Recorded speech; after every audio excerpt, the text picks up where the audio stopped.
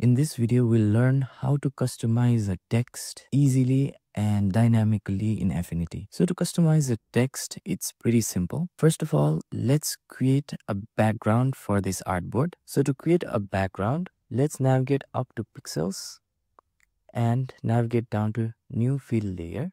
And now it has been added as a background. So it is equivalent to the solid color adjustment layer, which we create in Photoshop to add a background, or a rectangle shape layer that we create in Illustrator to add a background. However, the best part in Affinity is Affinity understands that the fill layer that we have created is meant to be a background, so it automatically locks it by default as soon as we create it, so that it do not play as a hindrance during our workflows while creating anything. So now let's proceed further and add a text. So to add a text, navigate down to our artistic text tool, select the artistic text tool, and after selecting the artistic text tool, simply click on any point right here at your artboard. Now let's type in text, T-E-X-T, text, and we can also give any color to the text. Right now, as you can see that our color that we have selected is green. So it has placed or filled the text with the green color as a default. However, after creating or typing a new text, we can simply select the text and then change it to any other color. In this case, I'll change it to white. Now you can see that our color has been changed. Now let's align this text to the center of the artboard by navigate up to alignment tool and navigating it centrally in both horizontal and vertical directions. So now our text has been centered. So now the next step is to duplicate our text layer. So to duplicate, simply click on the text layer and hold down the command key and press on J key, and now our text layer has been duplicated. We are doing this duplication because once we start editing the text or customizing the text, we cannot revert it back to its original text state where we can change the text type and all those. Due to this reason, we are making a duplication of this particular text layer. Now, after making a duplication or after duplicating the text layer, the next thing is let's hide this previous text layer. And by selecting our newly duplicated text layer, now right click on the text layer and navigate down to convert to curves. Now click on convert to curves, and what converting to curves does is it changes our text into a shape and allows us to customize and modify different anchor points that we have in this text. So let's zoom it, and after zooming in, you can see that we have a new group of text created from our previous text layer. So this happens as soon as we convert our text layer to curves. Now you can see that each individual character has been separated as a shape and has been separated as each individual layers. And on the left in our text, you can see different anchor points right here, which has been activated after we have converted it to a text like so. Now, all we can do is adjust this individual anchor points in our individual character of the text to customize our text. So we can simply click and select an individual anchor point and simply adjust its position, and we can convert our text like this. Now I'll undo our current repositioning of these points. Now the next thing is we need to select or we need to adjust the anchor points for each individual character of the text. So we need to select each individual text or shape of the character in order to customize the anchor points to change the shape of the text. However, if we want to change the shape of the text or customize the shape of the text for every individual character altogether, all we can do is click or select an individual character and then hold down the shift key and click on the end character, and in this way we can select all the characters that we have right here.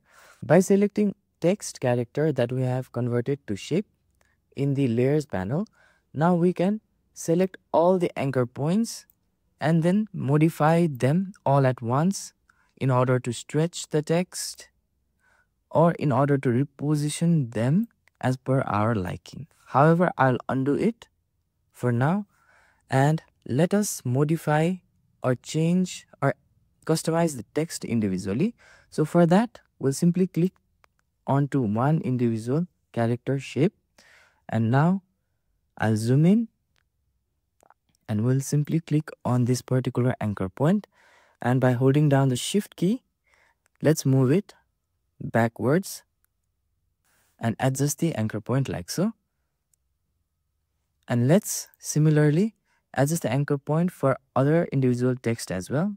So I'll click on these anchor points, and by holding down the shift key and arrow key, I'll move them. And one thing to note here is that when you hold down the shift key, it simply increases our interval or our distance of our movement of the anchor point.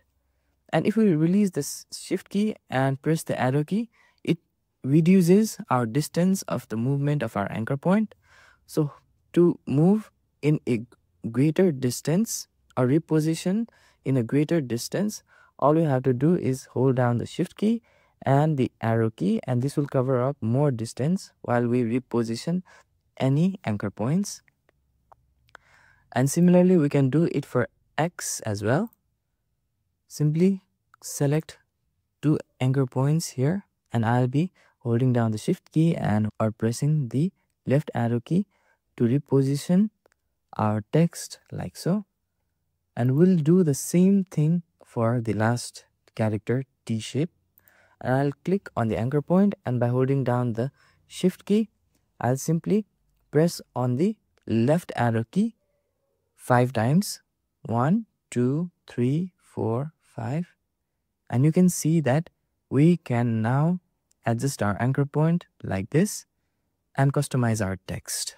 However, I want to make the anchor point much more similar to our first T, so I'll hold down the shift key again and press the left arrow key 2 times. And now our final T also copies the similar appearance as our first T character shape. So this is how you can customize your shape in Affinity very much easily.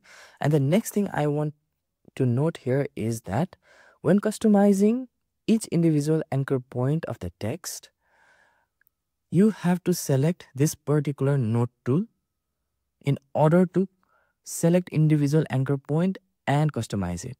And if you have previous experience in using programs like Illustrator and Photoshop, you might have noticed something like called direct selection tool, and the node tool in Affinity is similar to direct selection tool, which allows to adjust or which allows to control individual anchor points in Affinity. So in this way you can customize the text in Affinity, and I'll uncollapse our text group right here. I'll also rename the text to, let's say, text shape. Text shape. And the next thing is, now I'll unhide our text layer that we hid previously, which is a customizable text, and I'll simply click on it, and then I'll adjust its color to something else. So I'll set a new color by going to eyedropper tool and picking the background color. So I want to give a shadow to a customized text. So in order to do that, I'll simply adjust the color now.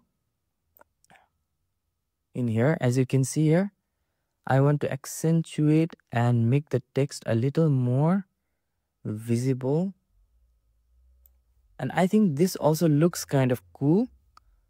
So this is how you can use this technique to adjust or customize your text in Affinity. If you find this video helpful, please click on the like button. And to get more tips and tricks related to Affinity, hit the subscribe button. Thank you for watching this video and see you on the next video.